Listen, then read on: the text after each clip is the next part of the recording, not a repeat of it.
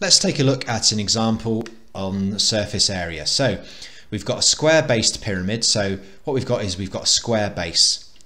So the dimension is going to be 5 by 5. So the area of the square is going to be 5 times 5, which is 25 square centimeters.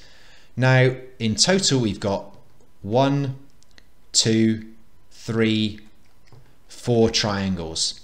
Now the area of a triangle is base times the height divided by 2. So let's work out the area of one triangle. So it's going to be 5 multiplied by 8 divided by 2. 5 eighths are 40. 40 divided by 2 is 20. So one triangle is going to be 20 square centimeters. So if we've got 4 triangles, we need to multiply 20 by 4, which is 80 square centimeters. So if we add together the 4 triangles and the square, we've got the total surface area, which is 105 square centimeters.